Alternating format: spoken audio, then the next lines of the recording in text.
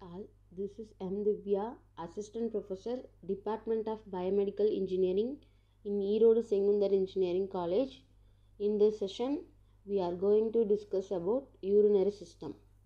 So, urinary system is also one of the major important system of our body because major excretion process is occur in this system only.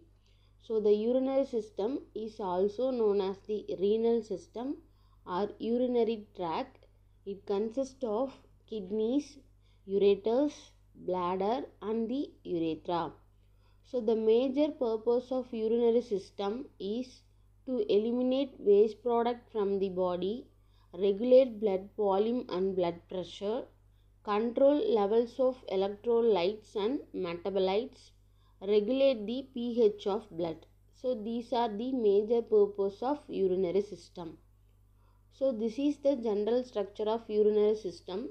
So urinary system receives major blood supply from abdominal aorta, renal artery and inferior vena cava. And also it has parts like kidneys, ureter, urinary bladder and urethra.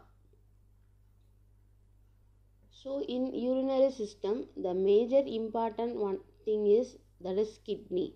So they are two bean-shaped organs lying on the posterior abdominal wall on each side of the vertebral column. So the kidneys are located on each side of the vertebral column. So then what are the functions of kidneys? So the major important function in urinary system is that is nothing but excretion. So excretion of water and waste product of protein metabolism, excretion of excess salt, excretion of harmful substances like drugs and toxins, then regulation of pH of blood. So these are the major functions of kidneys. So next we are going to discuss about the position of the kidneys.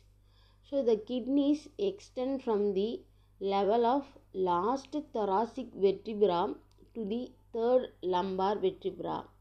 So the right kidney is smaller than left kidney. So compared to right kidney, left kidney is always larger. So each kidney measures 11 centimeter in length and 5 centimeter in width and 3 centimeter in thickness. Then each kidney is about 150 gram in weight. Then the outer border of the kidney is referred as convex. The inner border of the kidney is concave and it is called as hilum. So then the blood vessel enter and leave the kidney through this hilum only. And adrenal or suprarenal gland is situated at the apex of the kidney. So this is about the position of the kidneys. Next one thing is the structure of kidney. So kidney consists of the major part like that is renal capsule, renal column, papilla, pyramid, medulla, cortex and two things that is major calyx and minor calyx, then renal artery, renal vein and renal pelvis. So with this part only the blood vessels are enter the kidneys and ureter. So these are the parts of kidney. First one is capsule. It is the outermost covering composed of fibrous tissue surrounding the kidney. Next is cortex. It is reddish brown layer of tissue immediately below the capsule and outside the renal. So it consists of renal corpuscles and convoluted tubules. So in here only in cortex portions only nephrons are usually located. Next thing is medulla. So it is innermost layer consists of conical areas called renal prepedes and it is separated with the help of renal columns. So there are 8 to 18 renal prepedes in each kidney. The apex of Each renal pyramid is called as renal papilla, and each papilla project into a small depression called a minor calyx. That is, it is also known as pleural calyces. So several minor calyces are united together and form major calyx. In turn, the major calyces join to form a funnel-shaped structure called renal pelvis that usually collect the urine and leads to the ureter. So the urines are, after the formation of urine, the urines are collected in renal pelvis and finally it is sent to the ureter.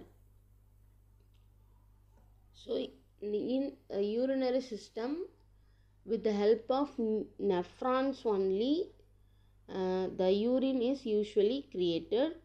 So nephrons has the parts like afferent arteriole, glomerulus, Bowman capsule, and proximal convoluted tubule, Henle lobe, distal convoluted tubule, and collecting duct. So these are the major parts of nephrons. Microscopically, the kidneys are made up of number of structural and functional units called nephron. So in simple way we can say the functional unit of urinary system is nothing but nephrons. There are about 1 million nephrons in each kidney. So a nephron majorly consists of two parts, that is renal corpuscle and renal tubules. First thing is renal corpuscle.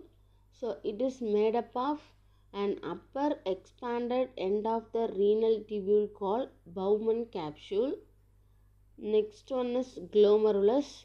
So it is a tuft of capillaries enclosed by Bowman capsule. It consists of glomerular capillaries interposed between afferent arteriole at one end and efferent arteriole on another end. Then the Malpighian body is also present in the cortex portion. Next one is renal tubules. It is mainly consists of four parts: proximal convoluted tubule, Henle loop, distal convoluted tubule, and collecting duct. Proximal convoluted tubule, it is a coiled portion arising from Bowman capsule. It is situated in the cortex region. So it is continued as a descending limb of loop called Henle. So the length of the proximal convoluted tubule is 14 mm and the diameter is 55 micron. Loop of Henle. So it is present in the medulla. The loop of Henle consists of descending limb, haparin bend, ascending limb. So distal convoluted tubule. So distal convoluted tubule is the continuation of thin ascending segment and occupies the cortex of kidney. So it is continued as a collecting duct. The length of the distal convoluted tubule is 14.5 to 15 mm. It has a diameter of 20 to 50 micron. Next part is collecting duct. The distal convoluted tubule continues as the initial or arched collecting duct which is in cortex. The lower part of the collecting duct lies in medulla and open into the pelvis of kidney. So the length of the collecting duct is 20 to 22 mm and its diameter is varies from 40 and 200 micron. Next one is blood supply to the kidney. So we already know the kidney receive the blood supply from renal arteries and renal veins. The kidneys are supplied by renal arteries which are branches of abdominal aorta. venous blood of the kidney is drained by renal veins which open into inferior vena cava. Next one is ureter. So it is the duct which carries urine from kidneys to bladder. So after formation of urine in the kidney, the urine is collected in renal pelvis, then it is furtherly sent to urinary bladder via ureter. So it is a tube-like structure that is measuring about 26 centimeter in length. It commences from pelvis of kidney. So later the ureter is passes down into abdominal cavity and open in the posterior aspects of urinary bladder. Urinary bladder. It is a pear-shaped muscular sac which acts as a reservoir for urine.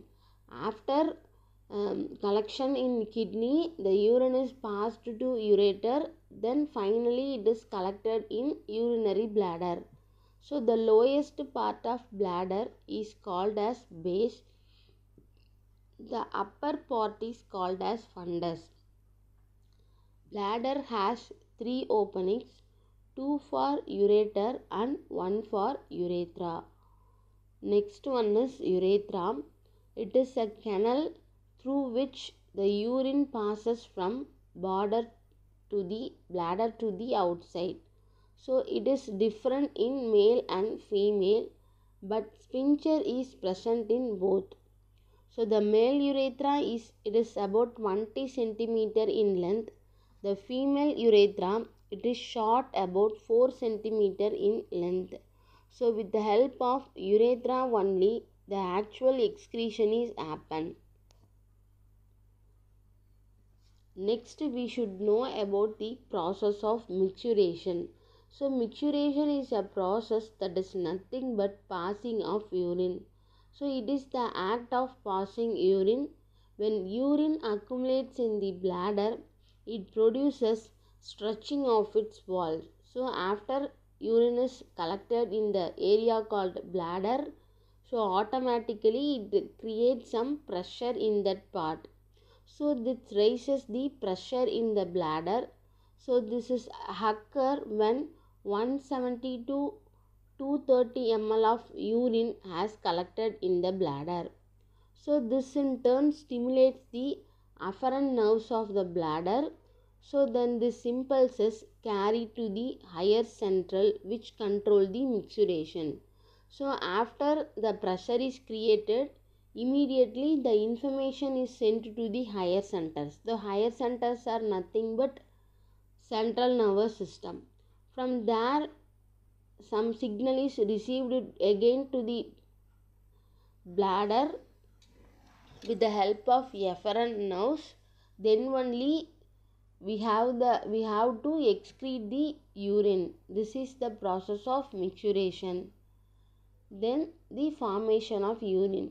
So the urine formation is usually have 3 process, that is glomerular filtration, tubular secretion and tubular reabsorption. In glomerular filtration, the filtration of water, salts and other substances occur in the glomeruli. So the glomerular filtrate is a fluid that is formed after filtration. So the filtrate containing large amount of water, glucose, amino acids, uric acid, urea, electrolytes, etc. In the glomerular capsule is known as a nephric filtrate of glomerular filtrate. So the volume of filtrate formed by both the kidneys in each minute is usually referred as glomerular filtration rate. In a healthy adult, the glomerular filtration rate is about 125 ml per minute. That is 180 liter of filtrate are formed each day by 2 kidneys. So the glomerular filtration, in glomerular filtrate, usually it filters water, salt and other substances. Next one is tubular secretion.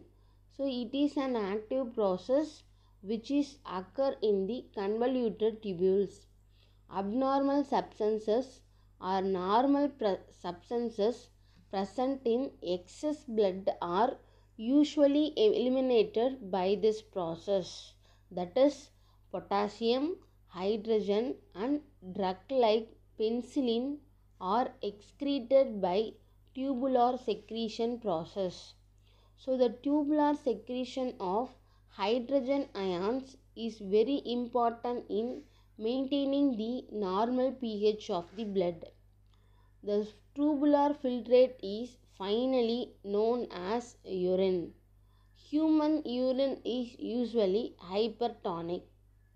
So after the process of tubular secretion, only the end product, that is urine, is created. So normally the urine is hypertonic in nature. Next one is tubular reabsorption.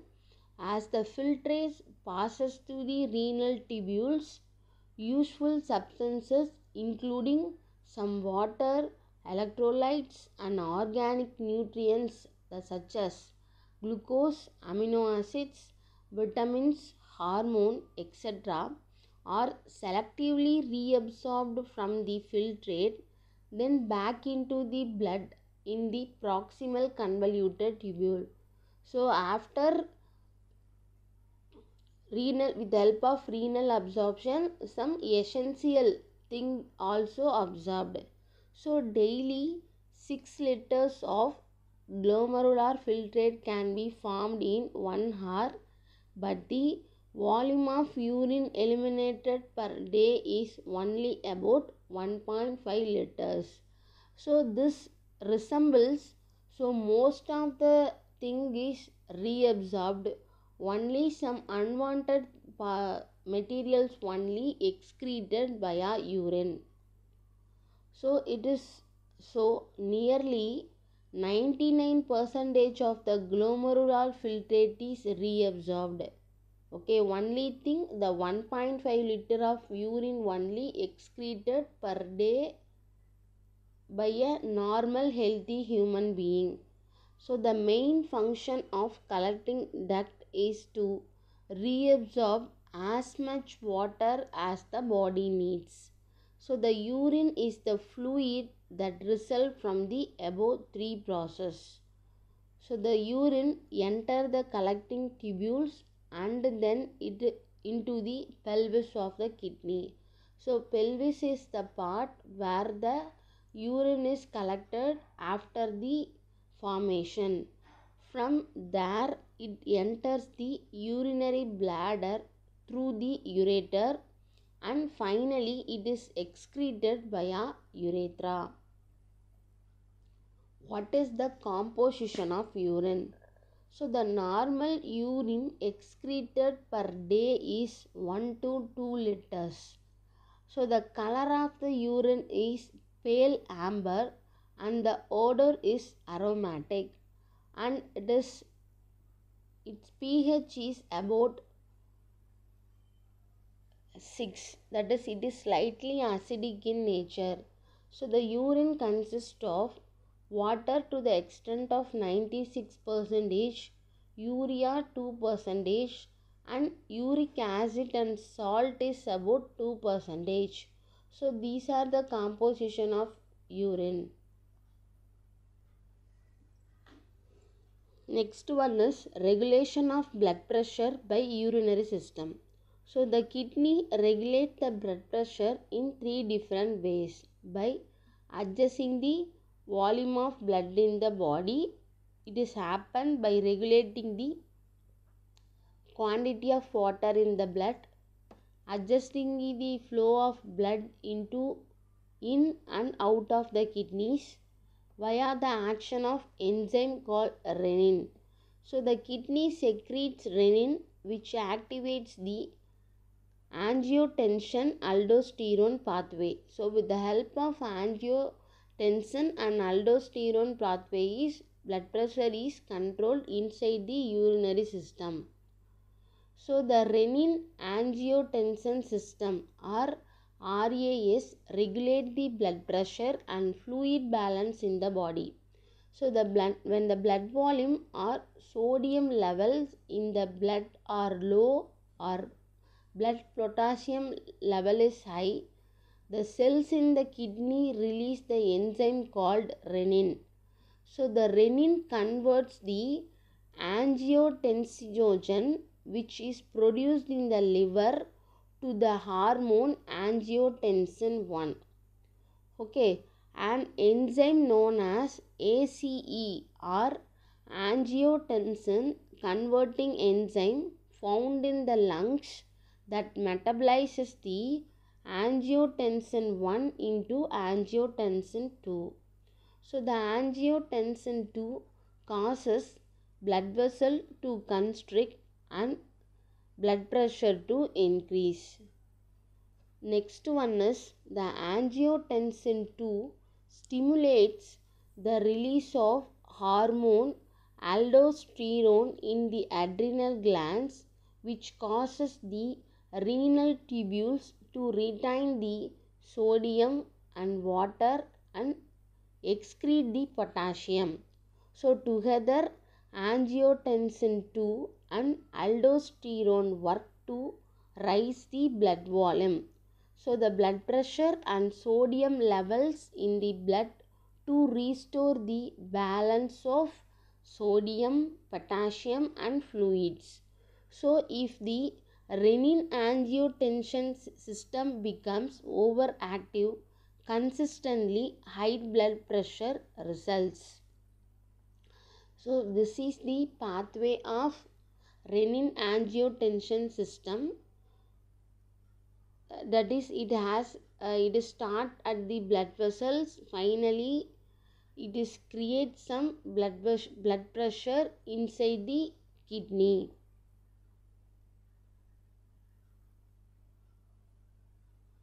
Next we move on to the urinary reflex. So with the help of urinary reflex action only, we excrete the urine. So it is happen in urinary system, that too in the part of urinary bladder. So after the bladder is full, immediately the sensory information sent to the brain with the help of afferent nerves. After from brain, with the help of afferent nerve, the information is again received at the part of urinary bladder only. We excrete the urine. So this is the process of urinary reflex. So micturition is the process by which the urinary bladder empties when it's become filled. So this is happen mainly in two main steps. First, the bladder fill progressively until the tension in its wall rises above the threshold level. This elects the second step, that is, which is a nerve reflex called a micturition reflex, that empties the bladder, or if this fails, at least causes a conscious desire to urinate. So with the help of signals that is received from the brain, we excrete the urine. So although the micturition reflex is an autonomic spinal cord reflex, it can also inhibit or facilitated by centers in the cerebral cortex or brain system. So in this session up to we are discuss about urinary system. So and what are the major parts of urinary system, that is kidneys and nephrons, then how the urine is formed inside the urinary system, then finally how we excrete the urine, that is with the help of micturition process only we excrete the urine. Thank you.